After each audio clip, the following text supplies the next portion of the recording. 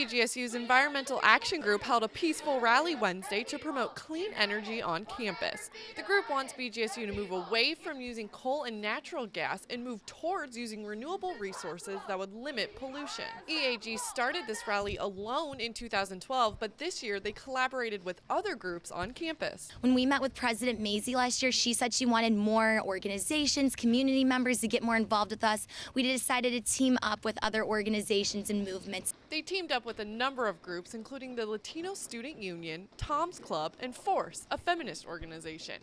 These groups wanted to show support to EAG and bring awareness to other social issues. We're really just spreading the word and showing that we're all allies to each other.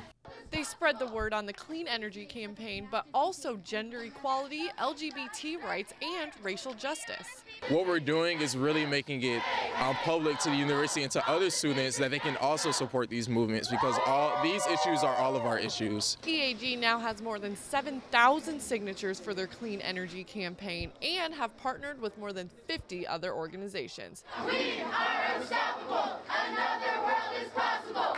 Reporting for BG24 News, I'm Hannah Hilliard.